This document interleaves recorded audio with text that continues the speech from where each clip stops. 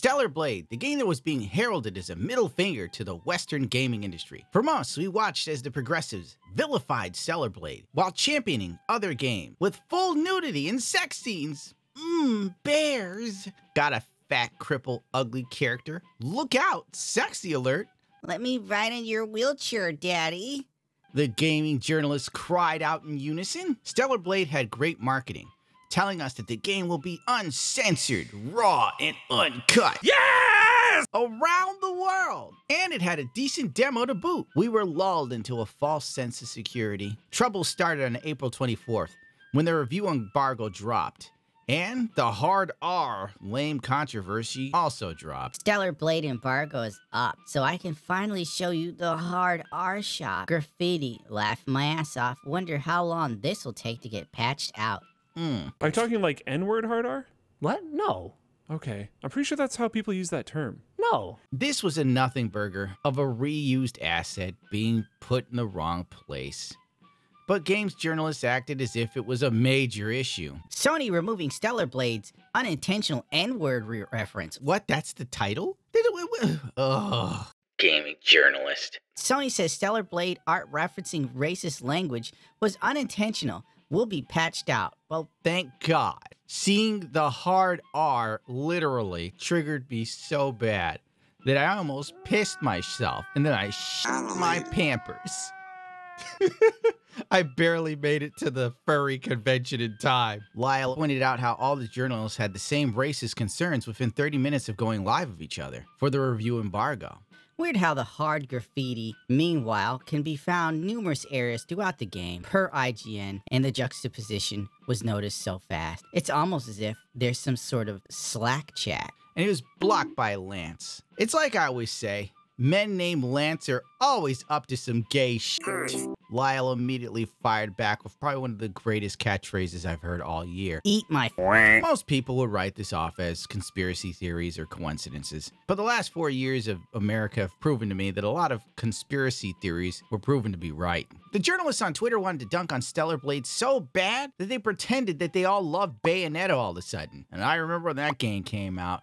My God, it was so problematic. I couldn't keep my hand out of my pants. There is a subtle but important distinction between empowering sexuality a la Bayonetta and the male gaze, ass, and titties sexuality. Is that what the hell she wrote? I think it is. Who cares? Because this person thinks, oh my God. Of course, Sony had to patch this out of the game for fear of upsetting white liberals, journalists, and or black people on Twitter who think that America is more racist than it's ever been. But with this patch, other changes came about. The bunny suit got nerfed. Arguably the cutest suit she has in the game. You have to beat the game first to get it. I wouldn't know, I've only played an hour. But this is typical Sony when it comes to anything sexuality involving women. Hell, Nintendo has more edge now. Gore was also cut from the game demo, which made no sense because it was pretty cool to rip a monster in half and be showered in blood. Oh well. But that wasn't the end of it. Other revealing outfits that made me feel very frisky inside got puritanized as well. When Sony moved its head offices to California, I knew it was over. The good times were done. I got nothing for it, man. It's just a dark age of gaming. Asia's laughing at us over this controversy on Stellar Blade, as Permaband has said herself.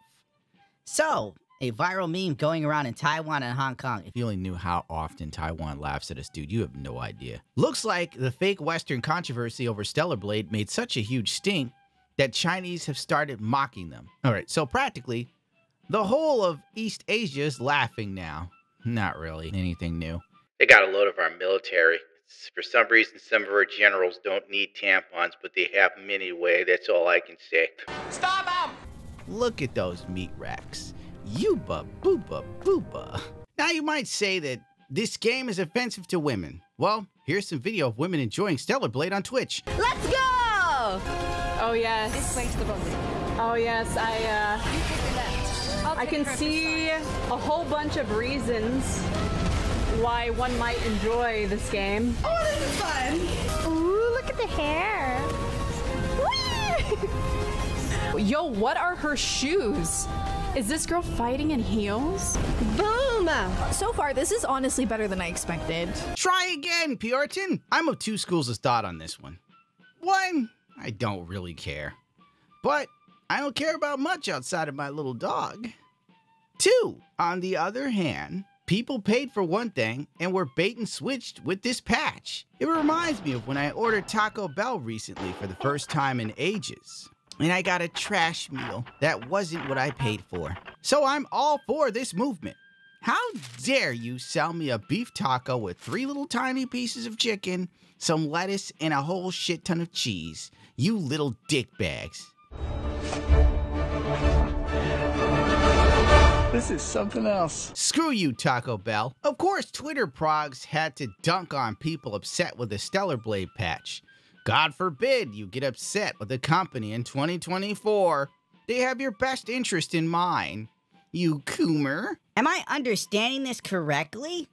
Yes, but actually no. Thank you, Adam Ellis. Notice how this character has a red hat. So if you like this game and then they censored and upset you, you must be a MAGA supporter and stupid. Holy shit, this game looks good. Wow.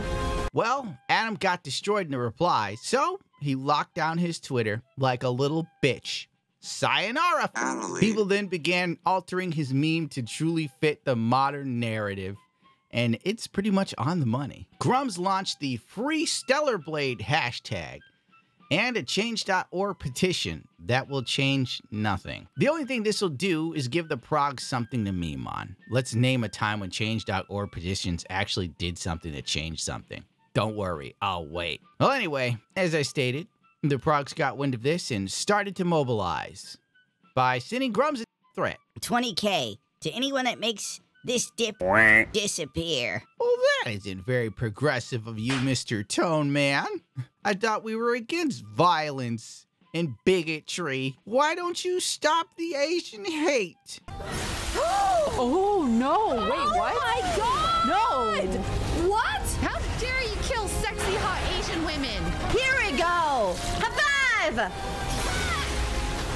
Cool. Here's one from my boy Eric. This is actually one of my favorite attempts to dunk on people who like Stellar Blade and got upset with this. Let daddy zoom in. Oh, you little slut. You may as well say, sign this if you never had a woman. But then we catch him yet again. That OnlyFans video was hot, hot, hot. I'm subbing. Bro, you got caught in 16K. To hell with 4K. At the end of the day, this is our culture war. Ultimately meaningless and pathetic. Much like our lives at times. A few pixels on the screen that have been deemed evil because it isn't safe horny.